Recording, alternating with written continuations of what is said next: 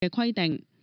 澳洲農業部長話：有人見到尊尼特普喺澳洲帶埋2隻狗到寵物美容院，佢警告尊尼特普2日內要將2隻狗帶返美國，否則就將佢哋人道毀滅。強調澳洲政府唔會因為尊尼特普係名人而破例。He's now got about 50 hours left to remove the dogs. Now he can put them on the same charter jet he flew out on and fly them back out of our nation. Why is this important? There's diseases such as leishmania, rabies, we want to keep out of our country. There is a process if you want to bring animals in.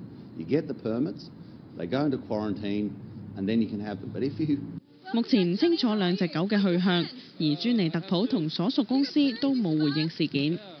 無線電視